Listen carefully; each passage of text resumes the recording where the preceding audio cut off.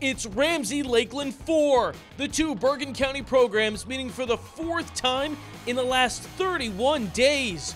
The Rams have suffered two straight losses to the Lancers, but in the playoffs, everyone has the same record. In the early going, Ramsey was the team controlling the pace. Simon Cohen gets the steal in the offensive zone, and he showcases a quick trigger.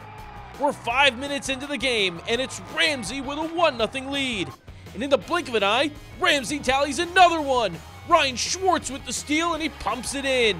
Ramsey found lightning in a bottle, and at the end of one, it's the Rams with a 2-0 lead. The second period became a battle in the crease. Ramsey going around the horn. Lakeland goalie Ben Kapacki sees that the whole way through. The Lancers keeping things close. Ramsey goalie Dane Beltramini got some work in the second period too. Lakeland puts it on net, and he gobbles that shot up. And in the playoffs, everybody is tense. Remember, this is the fourth time this season these two teams meet. No doubt there's been some physical run-ins throughout the year. After two full periods, it's still 2-0 Ramsey.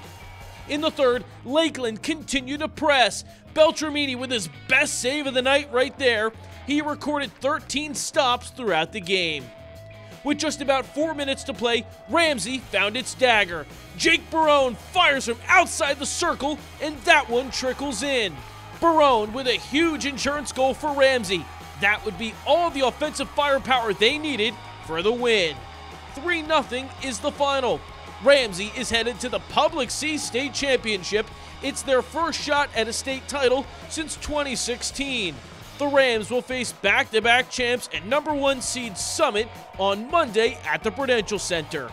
Reporting from Menon Arena, I'm Jay Cook with JerseySportsZone.com.